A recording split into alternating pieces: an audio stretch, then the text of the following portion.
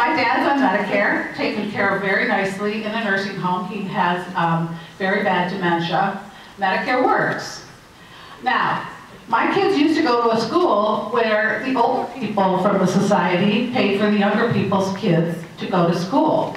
And it worked very well. In other words, when you don't have a lot of money and you want to put your kids through school, the older people are picking it up. I think in this regard, we might have to do the reverse. We might have to have the younger people pay so that our older people can be insured. The main point I want to make, though, is we can afford this insurance. We all have the money to help pay for it. Everyone in this room has the money.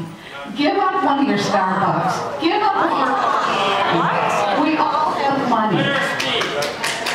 And all I want to say, it is poor people and women with children who don't have insurance.